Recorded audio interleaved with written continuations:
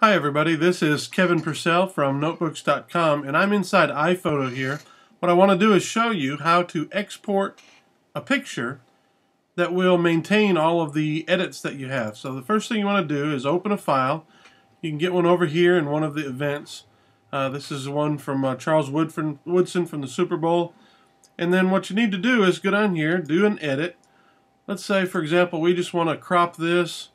We're going to get rid of most of this. We just want the picture of the player himself.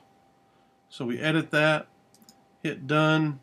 Then maybe we want to enhance it just a little bit, give it an effect, maybe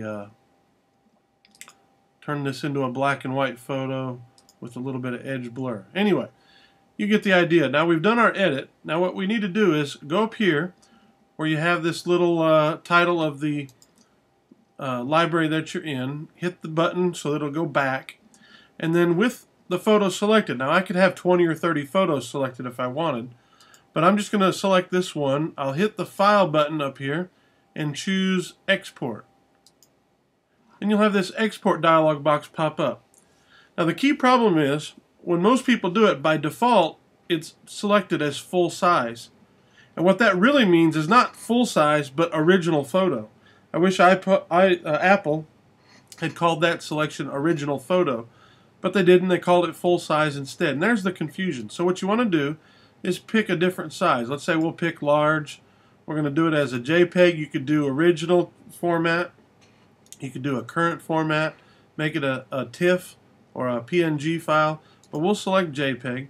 Now we want this to be a real high one, but not the maximum.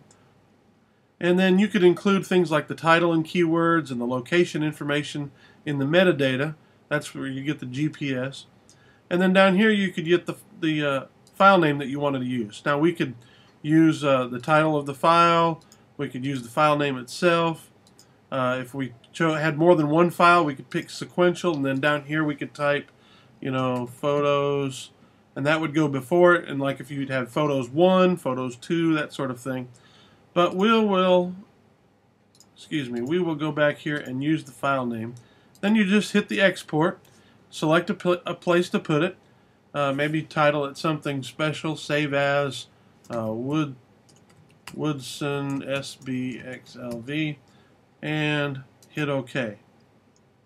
And as a result, that photo is now exported. If we go down into Finder, open it up, get our pictures, and we will see the Woodson file. We'll open it up in preview, and notice that it does have the changes.